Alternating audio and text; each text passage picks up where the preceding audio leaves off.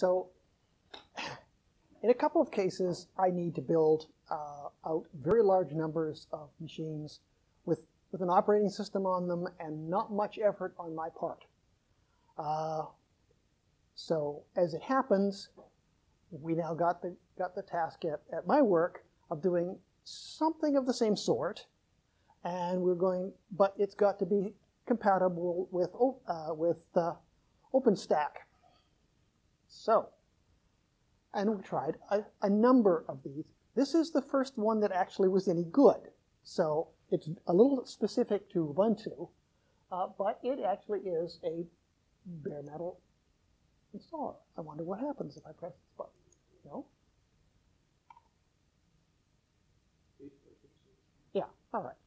So sometimes you actually have to rent out real machines. One of my large customers handled literally dozens of machines a day being installed in data centers in about 3 places in the US and not non-continental US.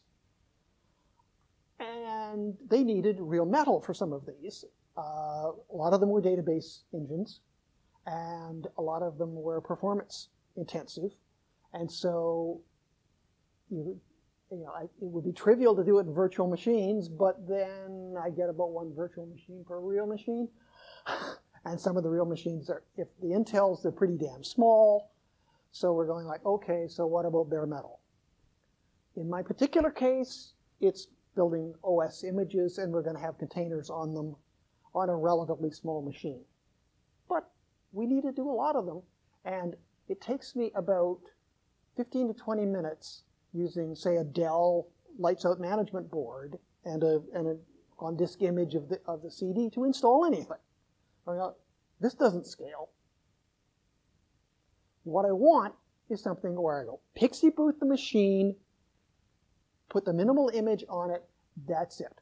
That's the only manual work I want to do. Then I use a process to give it to a user, to sysadmin, or I drop it in the OpenStack cluster. And there are good tools for manipulating these inside an OpenStack cluster. And then the other usual task is, oh yeah, well, we got to scrub the damn thing and put another copy of Windows on it because it's buggered. One of the things we do not require is some of the feature set. For example, we don't want to accidentally allocate a machine to Drew, say, and then blow it up, because he knows where I live and he'll come and kill me. Especially, I don't want to do that by accident. I might want to do it as a joke. I don't want to have to run DHCP on major corporate networks. I want to run it on little ones.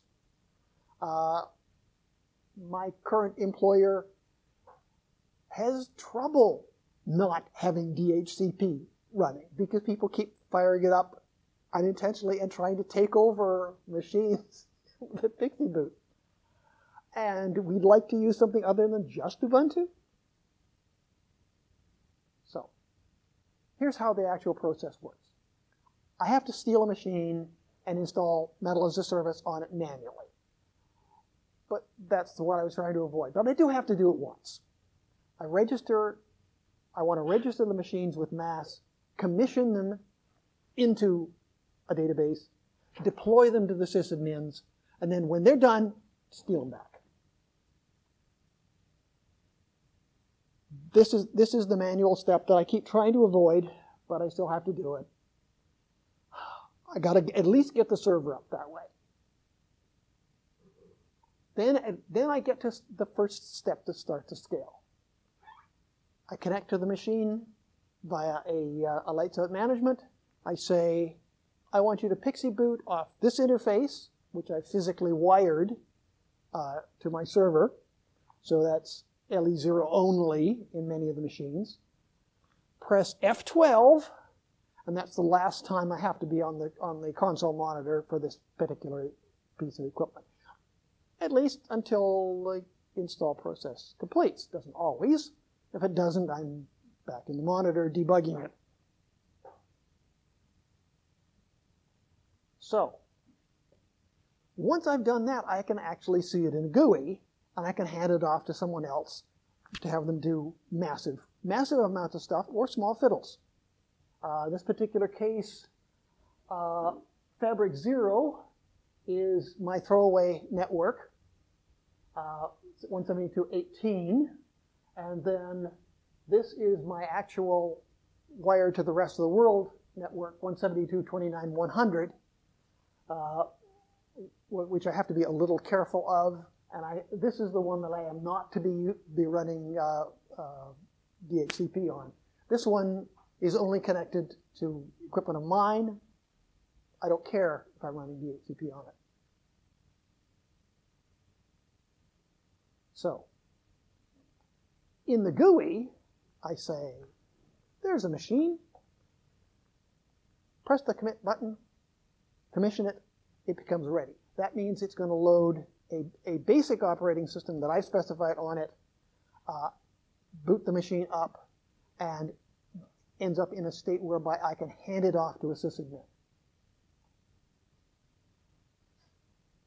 This has the most obscure command set I've ever seen this side of an engineering device.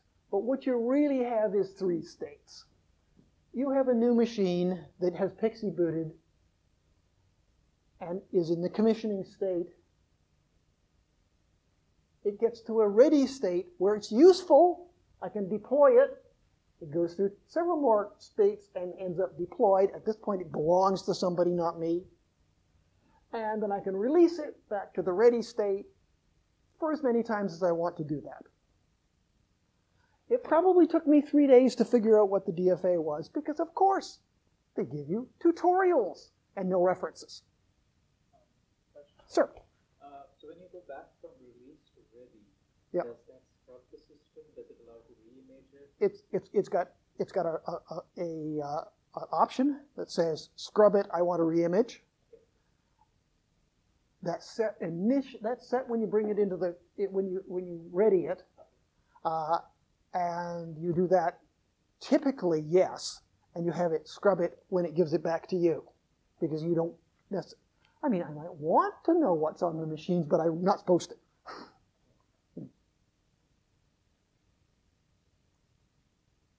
You deploy them to the sysadmins. That gives the machine a bunch of SSH keys, certainly mine, my administrator keys, plus the system administrator that's going to take over its key. That's how they get onto it. That's how they take it over from me. You can change the disk and the IP settings. Press the deploy button. Yeah, it worked. Now it belongs to this sysadmin. They get SSH to it. They log on as an ordinary user, Ubuntu at some IP. At that point, using SSH and using keys, at that point, they can take it away from me. So here's a picture of me getting ready to set up one of the machines. This is our test lab. So I've got 3 machines deployed, and this one was a little broken, and we managed to get half the memory to work and brought it up again. They're not on support anymore. Too bad. So 103, which means we gave them, MAAS is the name it gave them, are ready to go. If I look at it at its network interface, on this network, which is on the bootable device, it's auto-assign. I got no control over this. On the network that's accessible to the rest of the world, I can set it up, I can static assign it to the externally visible IP address so it can get out to the world and get back again. So that the system then can actually use it and install stuff on it. And it does have 2 as yet unconfigured interfaces. Sir? What unique identifiers are they using to track the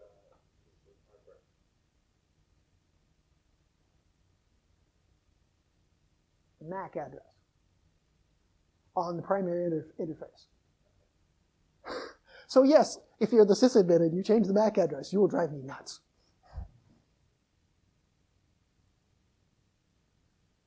There are a few bugs. It's mostly impossible to screw it up. Once you've figured out what the DFA is,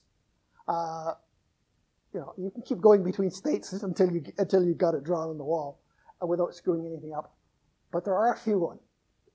If you specify static assignment, as I did on the previous page, it will look at the net mask and the IP address, and it will suggest an address to you, and it will always suggest .1. And so, we didn't notice. And we used it, and we booted the machine, and then it went boink. Nothing works. It was fighting with the router over the router's address. Don't do that. After about several minutes, it disambiguated itself. It kept node 3 off and said, "No, you fool, that doesn't work." Didn't tell me what was wrong. We discovered that the next morning when we sobered up. But it does recover from stupid errors by sysevents and allows me to give it out to the site SA. At this point, if I was taking a machine of that sort from this pool, the first thing I would do is set it up to boot from disk and not use DHCP. Secondly, remove the keys of the other guys from the Ubuntu account so they can't SSH in, and then create my local accounts and continue.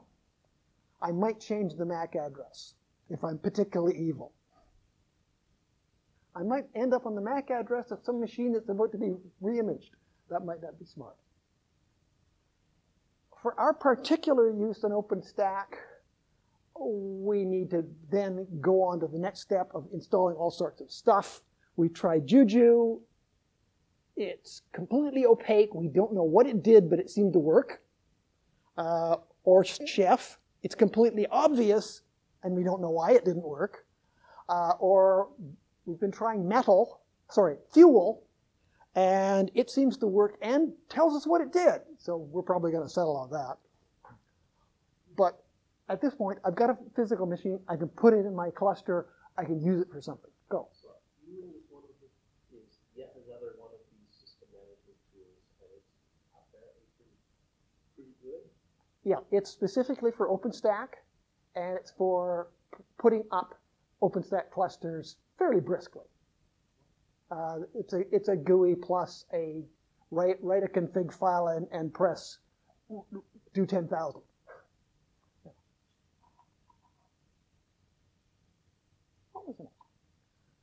And the final step is to release a machine, to take it back into the pool. If I was building a real cloud service, that might be relevant. In actual fact, I'm just building machines for a company. It's Kobo, which is owned by Racket, my employer. So a few hundred machines. We don't actually manage it as a cloud, although we do use some cloud tools on it. And like I said, it's pretty good unless you make a mistake. And it has been an absolute joy for me to go and reimage a Windows box. Because we have a few of those. There are some limitations. This is, right now, a predominantly Ubuntu one. But it will have some interesting architectures. Like, would you like to boot Ubuntu on a System 390? That will do it. I don't know how many you're going to have in your data center. Probably not 200. But it's an interesting tool. For a single machine, for DISA, the Defense Industry something administration in the States, which does hundreds of machines in a week, this is something that they built their own. This is the right kind of device. And if you're in the renting out bare metal, it's probably a useful product. For our purposes, it's good enough to give me a stable starting point, so it's not a mysterious case of what do I start with this piece of shit. But then it stops, and it leaves you with just the basic machine, and it's up to you how you get to the next step. So that has been my team's task for the last 2 weeks of trying out different things until we found someone that didn't actually cause us heart attacks. And actually, it's surprising how much you can do with a collection of chef recipes when one of your vice presidents is a major chef contributor and does all-nighters when stuff breaks. So, that's MAAS. Questions?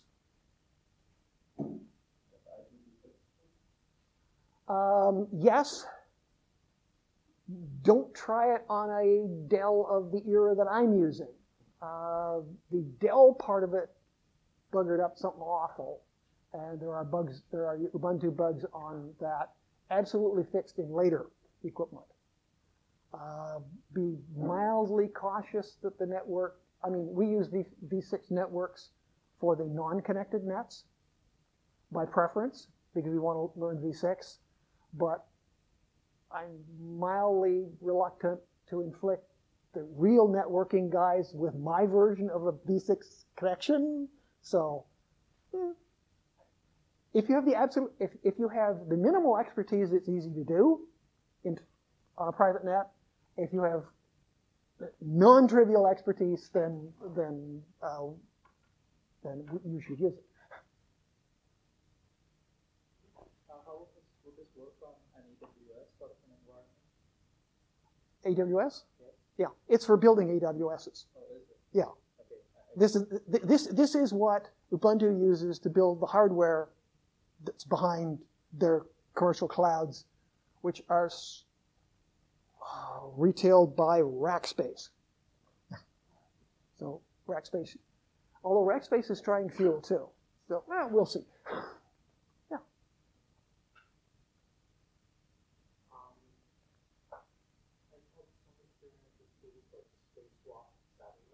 Mm-hmm.